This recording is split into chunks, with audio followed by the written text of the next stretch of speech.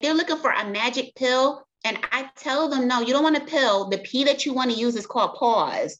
You just need to pause for a second after you finish saying the last phrase, the last thought that you have there, and you're trying to gather yourself to figure out what it is that you need to say next, that you wanted to say next.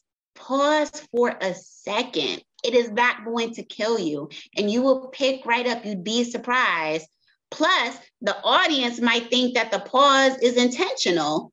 You could look like you really are in deep thought, and that's another trick. If you really do lose your space and you don't want to say the crutch word, pace the stage for a moment and appear to be in deep thought. The audience won't be the wiser, and then you can pick right up without using a crutch word.